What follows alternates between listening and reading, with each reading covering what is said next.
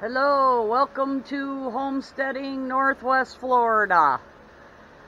It is Saturday, August 31st at 6:45 a.m. Really early.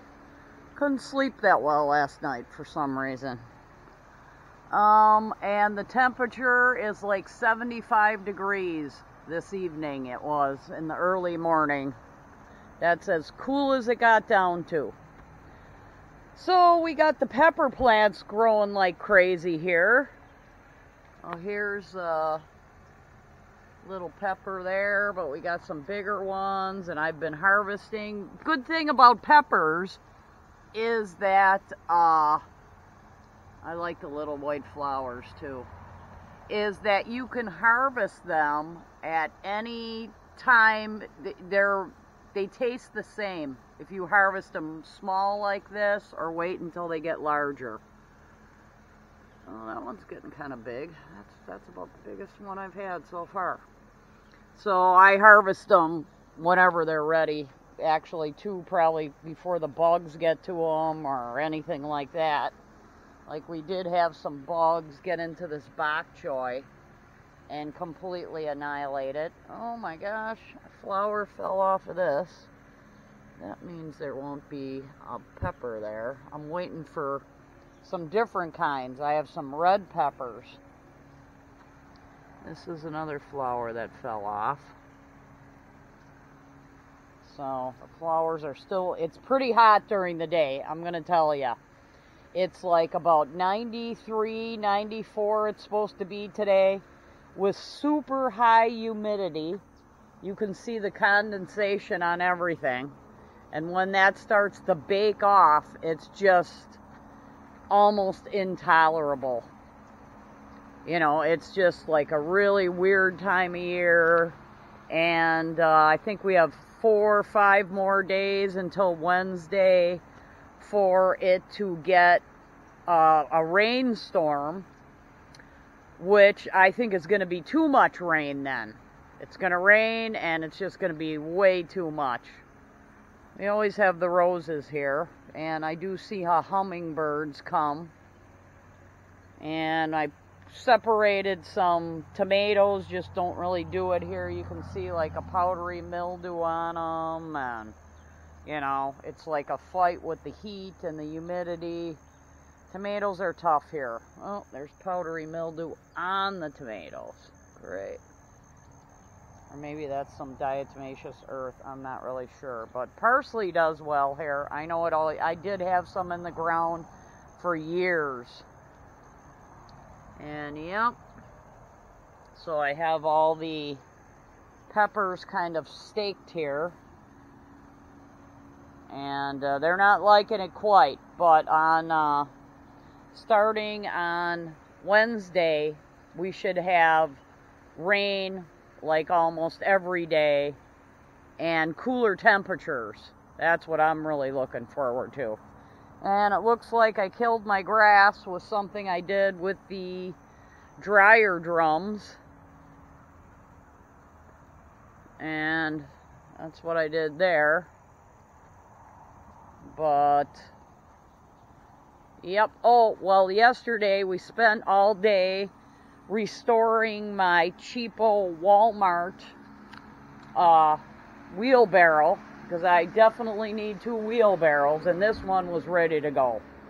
This Walmart Expert Gardener, I think it was like, I got it a while ago, like about 4 years ago, and I think it was about $75, but I've discovered these wooden. So I had ordered the metal handles, but these wooden handles never really last. Also, this metal on this one is very thin. And not recommending putting hot fire ashes into your, you know. So I took another piece of metal. This is like off of a furnace.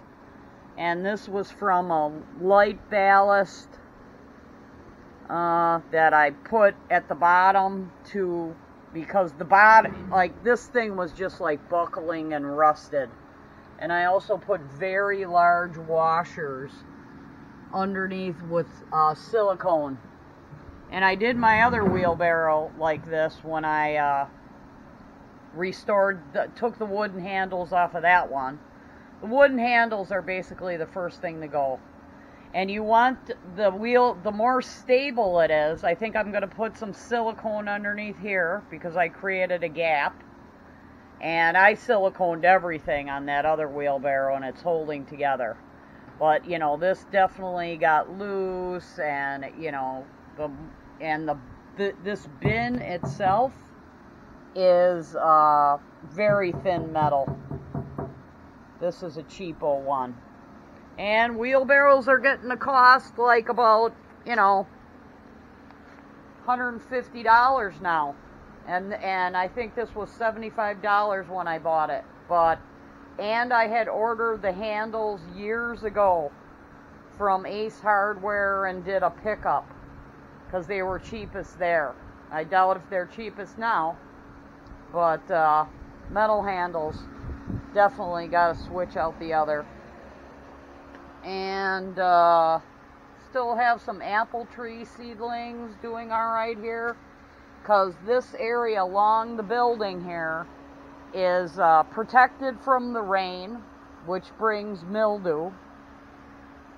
Something nipped off the top of this one. This is the Granny Smith apple. But, you know, I think when it does cool down here, oh, yeah, I wanted to show you the Mexican petunia or ruellia. Just beautiful in the morning. And what I do is I check all my cars for rats and start charging the solar lights. Ooh. This is good. Alright, you can see here that the flower fell off, but not that stem. That means that this one is going to have peppers. Now, when only the flower comes off, like this, and the stem stays, that is where the pepper forms. You can kind of see little peppers in there with that. I would think that would be the stamen sticking out, and those are the little peppers. So that's a great sign that this one's finally getting peppers. Maybe it'll be a different variety than the other ones. Oh, and I also got a little mushroom there. A lot of mushrooms. Oh, and we got a caterpillar. Now this, I don't know what kind of caterpillar that is. I'm gonna kill it. Look that up later. But we got a lot of those caterpillars. And this I cut back completely to nothing, and this is how much eggplant I got. Eggplant does well here. So do the peppers. But yeah, here's some frass from some caterpillars, and yeah. Bougainvillea, I just put a new trellis to get this thing to grow up the building here. And tied it up, because it's going to get too cold for bougainvillea, and actually this eggplant is blocking its sun during the day. So anyhow, yep, so I'm clearing this area along the house under the eaves to, in case it starts raining too much, like 5 inches of rain in one day, you know, and that's what'll happen. You know, we won't get rain for a week, and then we'll get 5 inches in one day, and I'm gonna put my peppers under this eave, my good pepper plants, when it starts a downpour. Oh, Mexican petunia over here, and I just planted this